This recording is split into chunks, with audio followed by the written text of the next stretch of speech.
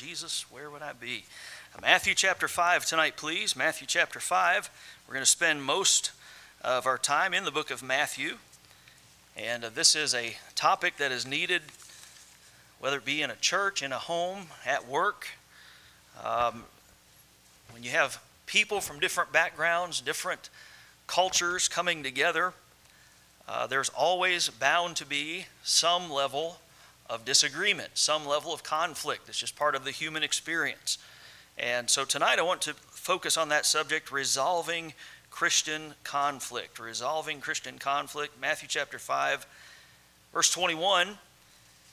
It might be that you have some conflict because you have wronged someone, or it might be that there's some conflict because someone has wronged you. And the Bible tells us what to do in both cases. Matthew chapter 5, verse 21, it says, "Ye have heard that it was said by them of old time, Thou shalt not kill.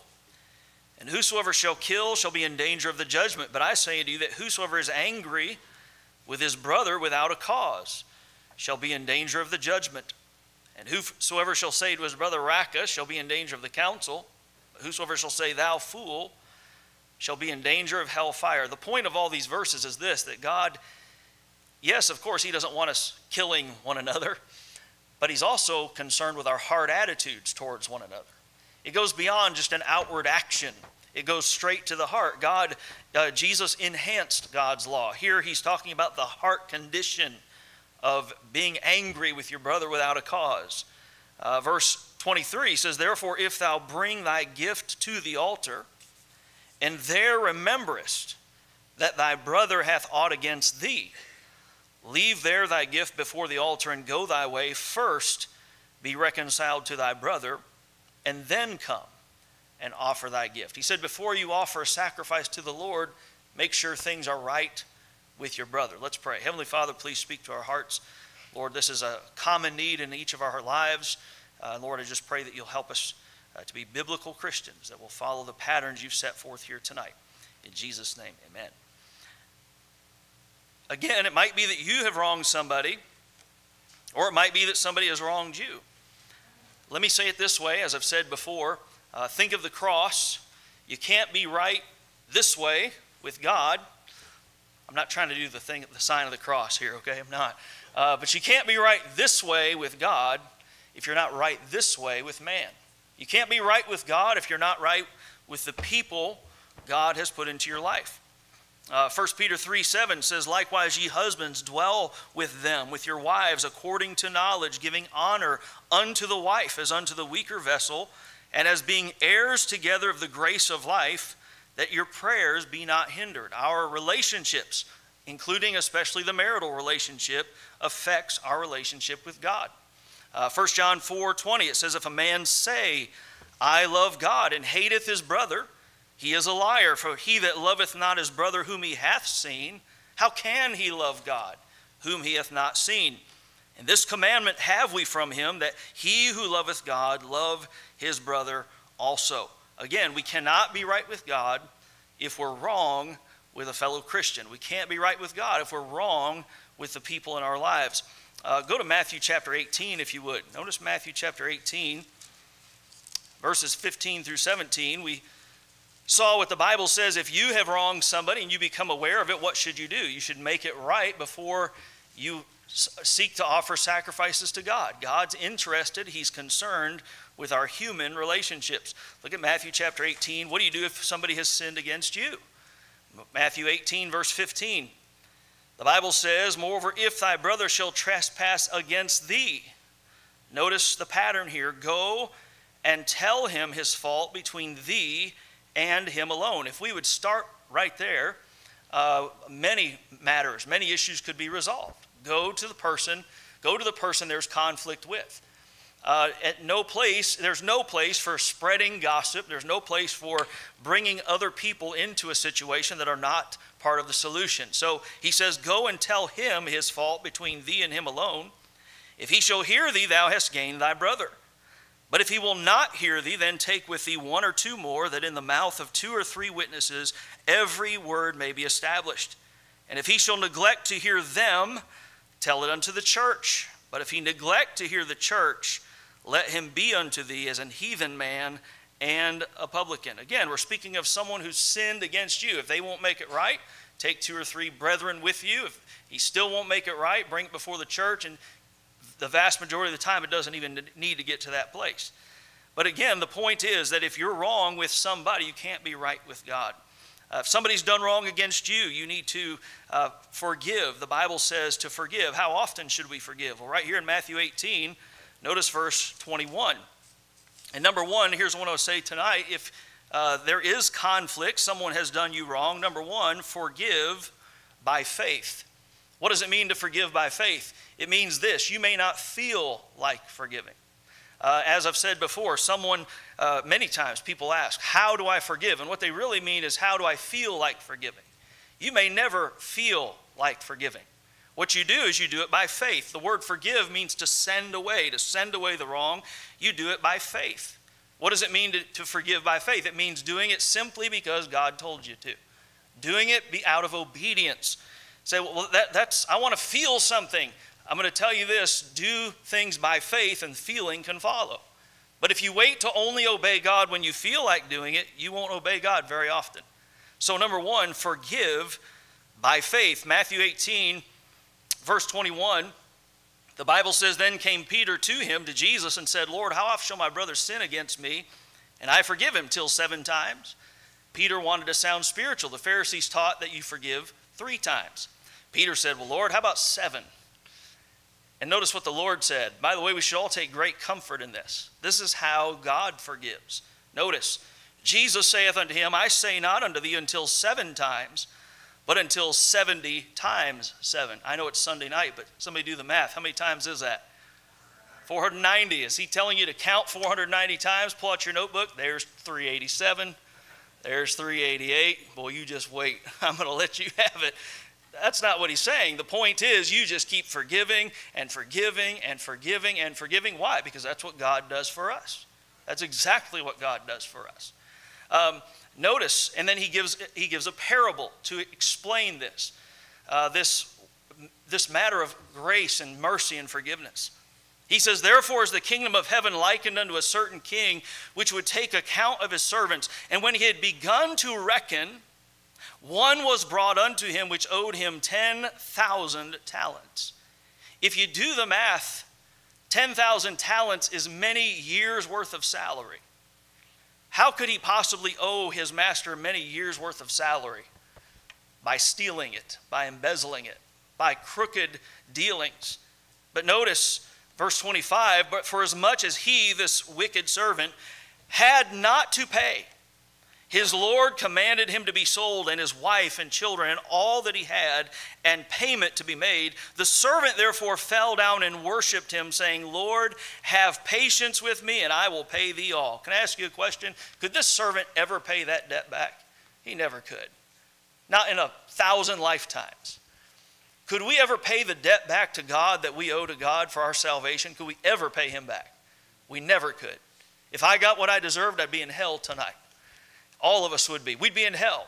There's no bones about it. If we got what we deserve, we'd be in hell. We'd be suffering for eternity for our own sins. We can never pay God back for the price he paid when he sent Jesus Christ to this earth to suffer in our place. We could never pay him back. But here this servant falls down before his Lord, says, have patience with me, and I'll pay thee all. He couldn't have done that. But notice, the Lord of that servant forgives not because the servant can pay him back, but because the Lord is gracious, because the Lord is merciful. I'm forgiven because God is gracious. I'm forgiven because God is merciful. Notice verse 27, then the Lord of that servant was moved with compassion and loosed him and forgave him the debt. But the same servant, the one who'd been forgiven all that debt, went out and found one of his fellow servants. Notice it's a fellow servant. The ground is level. They're equals. You know, the ground is level at the foot of the cross. We're all just sinners saved by grace. That's what we are. Notice, he found one of his fellow servants which owed him 100 pence. Now, when you read that, don't read that lightly and just think, well, 100 pennies. Well, what is that? It's 100 days' wages.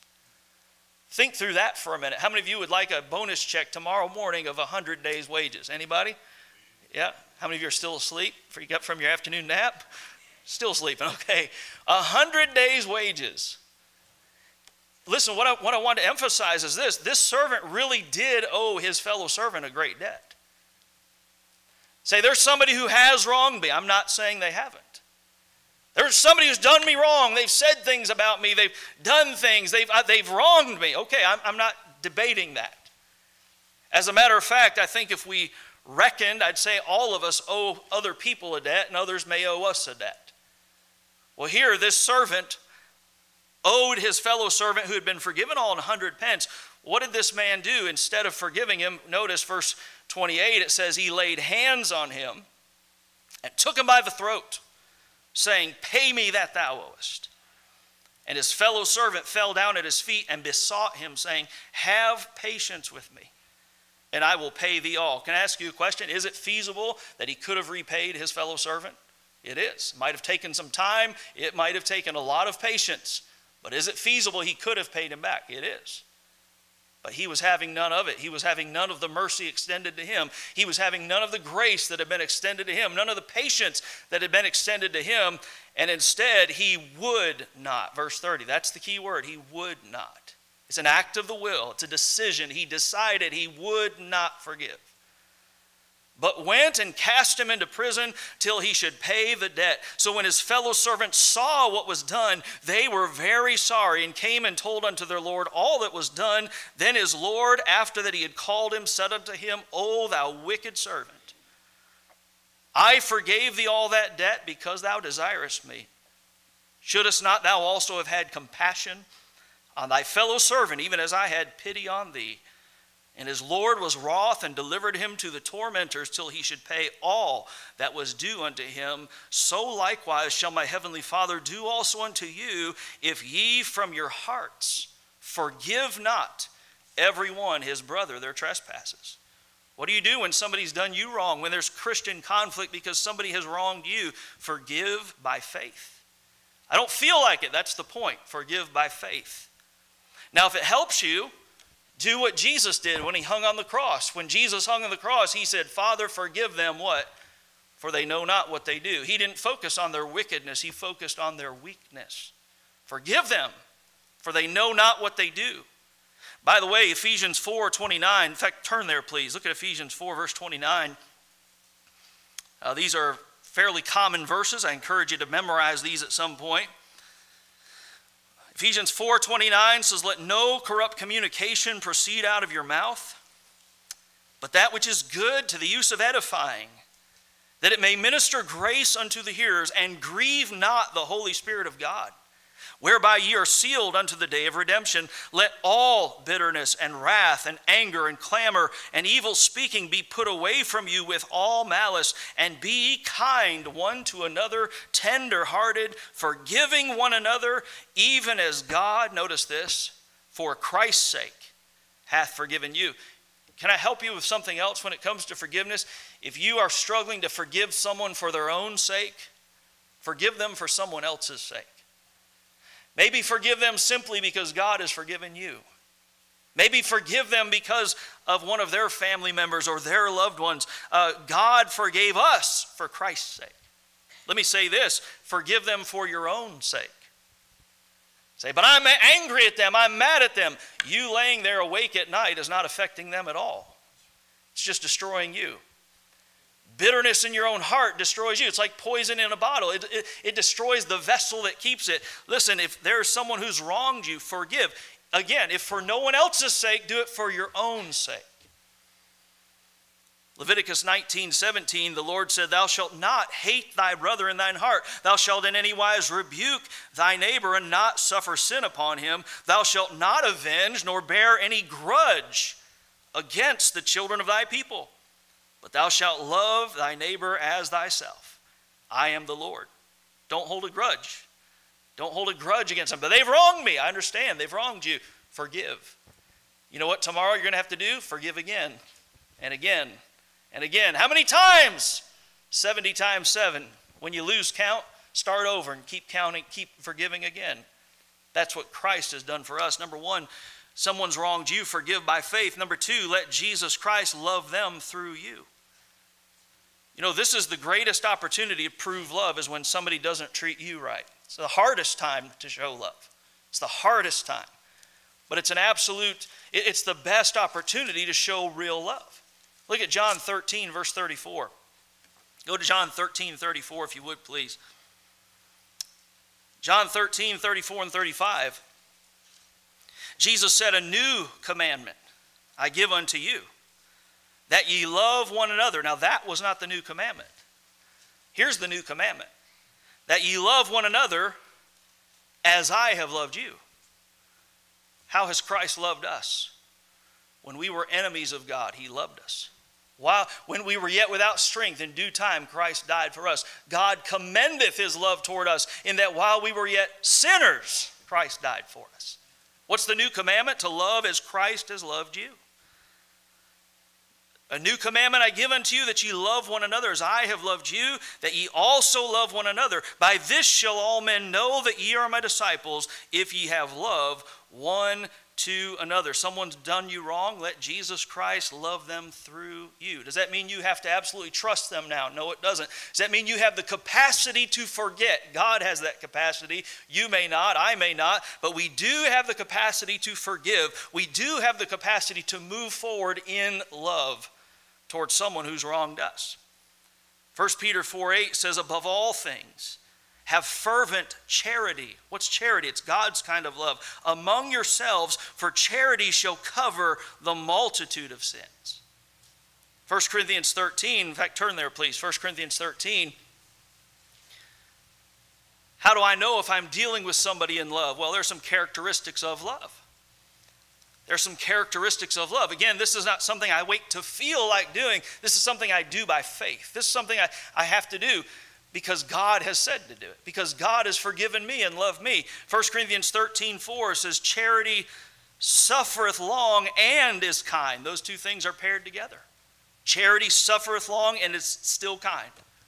Charity envieth not, charity vaunteth not itself, is not puffed up, doth not behave itself unseemly, seeketh not her own, is not easily provoked, thinketh no evil, rejoiceth not in iniquity, but rejoiceth in the truth, beareth all things, believeth all things, hopeth all things, endureth all things. Charity never faileth. Charity never faileth. There's Christian conflict. If you've done someone wrong, you need to make it right. If someone has done you wrong, forgive by faith. How often? As often as needed. As often as that bitterness starts to creep up in your heart. The Bible tells us in Hebrews that if you let that root of bitterness grow in your heart, what's going to happen? Many are going to be defiled. You yourself will be poisoned by it. The people around you will be poisoned by it. Forgive by faith. Let Jesus Christ love those who've wronged you through you. Number 3, be willing to suffer, so that the relationship can be restored. Be willing to suffer so that the relationship can be restored. But it's not my fault. Be willing to suffer so that the relationship can be restored. But they're in the wrong. Be willing to suffer so that the relationship can be restored. Listen, who is in the wrong, man or God? Man's in the wrong. But who suffered so our relationship could be restored? God did. 1 John 4 says we love him because what? He first loved us. While we were still sinners, while we were still enemies of God, he first loved us. Somebody has to break the cycle of hatred. Somebody has to break the cycle of bitterness.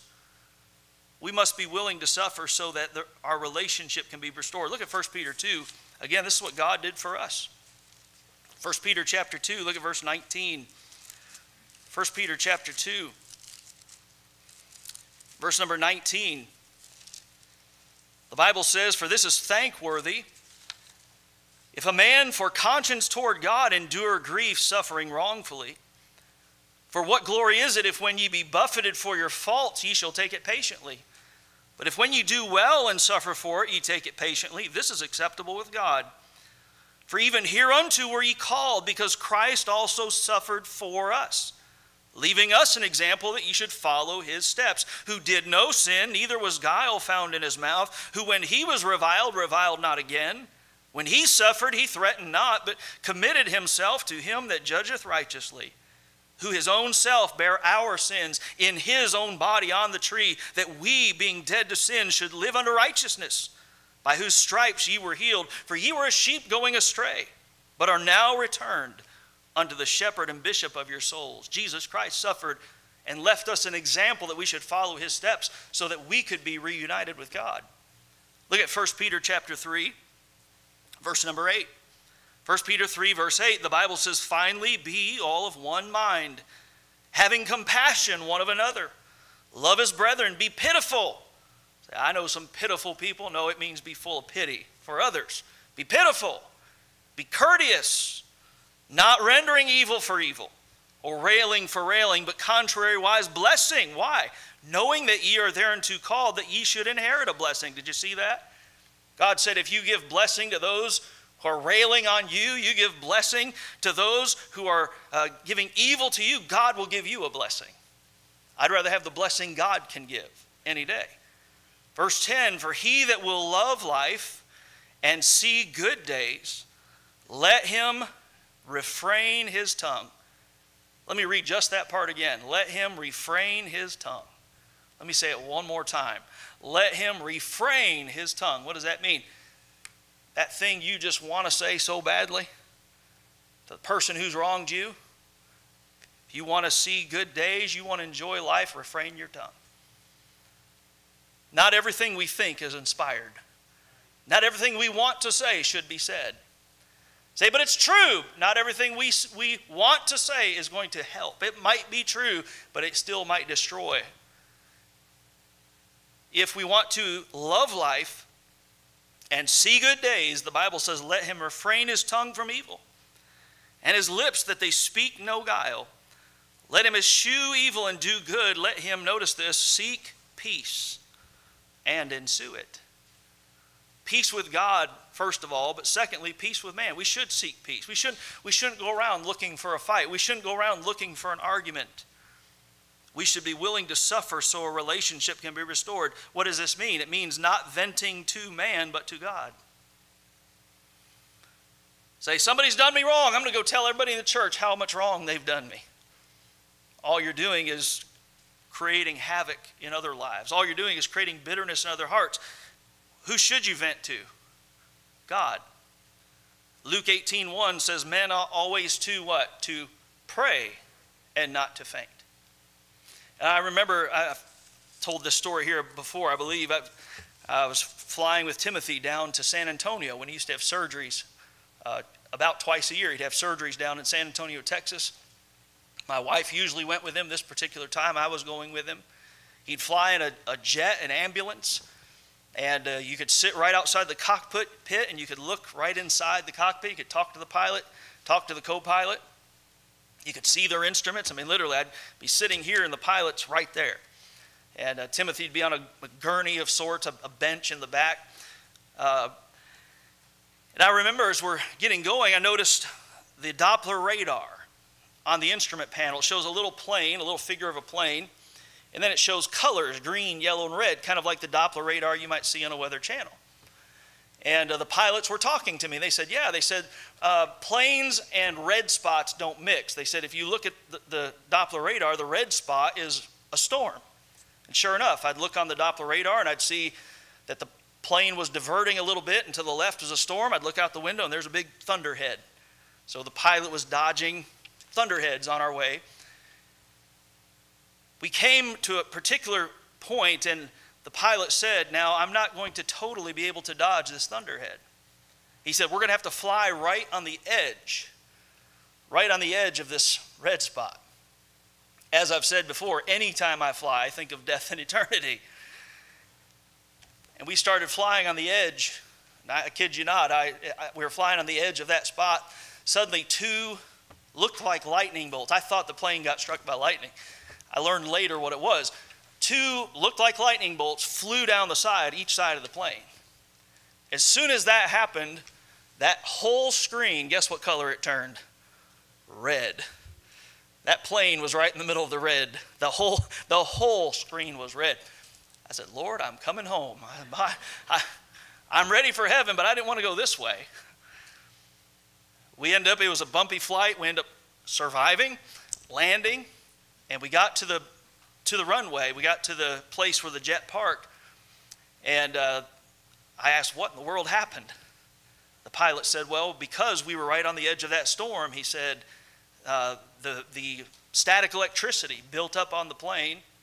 He said, and that static electricity went down the sides of the plane and knocked out our Doppler radar. Well, praise the Lord. I thought we'd been hit by lightning. And we started to walk around the plane, and if you know something about planes, there are these they look like lightning rods that are on the wings of the plane. They literally look like little lightning rods. 2 of them had blown off the plane, and we survived. Praise God. They were gone. And the pilot said, we can't go anywhere until those, I think they called them static discharge rods, are replaced. You know what? If that static discharge rod didn't do its job, that plane would have been destroyed. You know what prayer is? It's your static discharge rod. So you know what I need to, I'm so stressed. This is such a terrible situation. I don't know what to do about it. I'm going to tell you what you need to do about it instead of venting to all the people around you who can't do anything about it.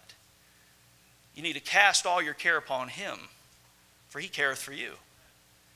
You need to do what he said in Luke 18:1, men ought always to pray and not to faint.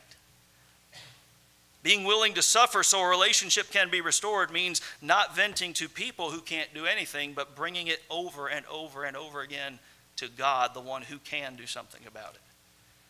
Being willing to suffer so the relationship can be restored means not gossiping, not going to someone else who's just going to deepen your anger.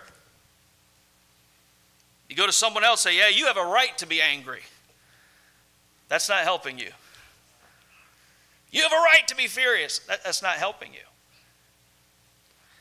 It means not gossiping. It means bearing the responsibility for the restored relationship. But it's not my fault. Again, Christ suffered for us to bring us to God. Bearing the responsibility. Giving up your right to avenge and your right to revenge. And instead leaving it in God's hands. By the way, if we notice, God does a better job than we do anyway. Does a far better job. We're going to turn one more place here. Look at Romans 12, please. We'll be done. Romans 12, verse 18. Romans 12, verse number 18. Resolving Christian conflict. Again, if you've wronged someone, go to them and make it right. If someone's wronged you, forgive by faith. Let Jesus love them through you. Be willing to suffer to restore that relationship. Romans 12, verse 18, the Bible says, if it be possible. That means sometimes it isn't. But if it be possible, give everything you have. Give your full ability, your full resources, if it be possible, as much as lieth in you, live peaceably with all men. Dearly beloved, avenge not yourselves, but rather give place unto wrath. For it is written, vengeance is mine. I will repay, saith the Lord. Therefore, if thine enemy hunger, feed him. If he thirst, give him drink. For in so doing, thou shalt heap coals of fire on his head.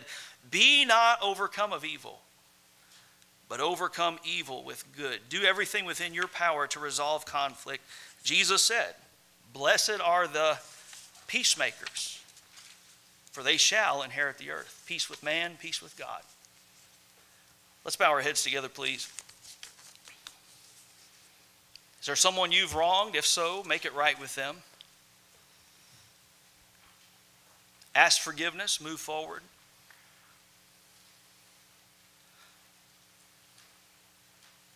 You can't control how they'll respond. It's not your job to control how they'll respond. If you've done them wrong, ask forgiveness, make amends. Go to God for forgiveness.